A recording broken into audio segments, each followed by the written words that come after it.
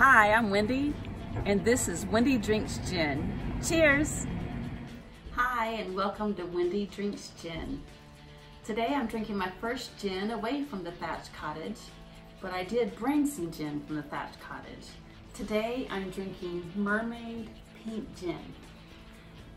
I really love this bottle. I have no idea what it tastes like. I'm gonna find out today, but I wanted it for the bottle. Hopefully this will be a great choice because the strawberry in it may give it, more flavor. Sadly, being away from the Thatched Cottage, I don't have my pretty gin glass and pretty garnishes. I actually don't even have ice today, so we're winging it with a beer mug and some oranges, which we had on hand, but no ice. So we got the gin kind of good and cold, and my Mediterranean tonic is cold. So I have no idea what to mix this with. I did look on Ginventory, which is a great app for telling you what to pair your gins with. It did have this Isle of Wight gin, which is great. It tells me that it actually does have a good Ginventory, but it said to drink it with Indian. I'm not a fan of the just regular tonic water, so I've got Mediterranean. But on hand, I also have ginger ale and lemonade, so the English bubbly lemonade, to try at other times. But today I'm going to go with the Mediterranean. So first of all, let's give this a little try. It's very fragrant. I don't smell strawberry. It smells more, it smells like a berry, but no, I wouldn't call it strawberry necessarily. It does have a little tint of pink color.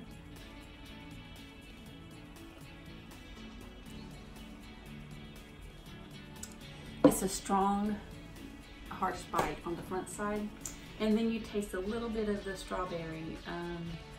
It's a little sweet. It's not sickly sweet, but it's just a hint of sweetness. Let me try it again. With the sweetness that this adds in the strawberries, I think it's going to be a fine gin for me. But without that, it would have been a little too harsh, I think. So let's add some Mediterranean. And just pretend this is a pretty glass with some pretty garnishes and lots of ice to swirl around. Swirl it for old time's sake. Watch my oranges dance.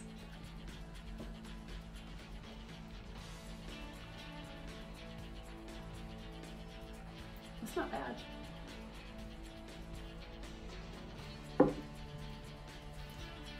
Actually, it's pretty good. I don't think I would, since it is a really harsh gin on the front side. I don't think I would like it with the Indian, so I think I made the right choice in getting the Mediterranean. But I am curious to see what the other two will taste like when the ginger ale may be too sweet, but the lemonade may work. So I'll give that one a try next time. So let me tell you a little bit about, I don't have my menu Bible anymore that tells me all the good things, but Ginventory, I really like this app. You should get it if you're a gin drinker or you just want to know more about gin and how to pair.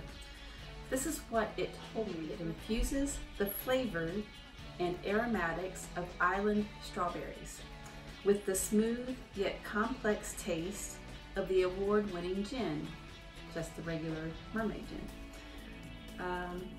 A blend of lemon zest, grains of paradise, and fragrant rock samphire, which is foraged from the Isle of Wight.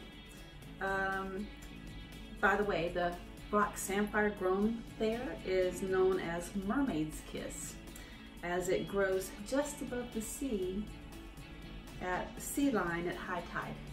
So we did go to the Isle of Wight, but I don't remember seeing that, but maybe it's a seasonal thing, or I didn't know what I was looking at, because quite honestly, all the walks we took had some beautiful wildlife and flowers growing all along, so could have been looking at it and not even knowing. So, would I recommend this gin?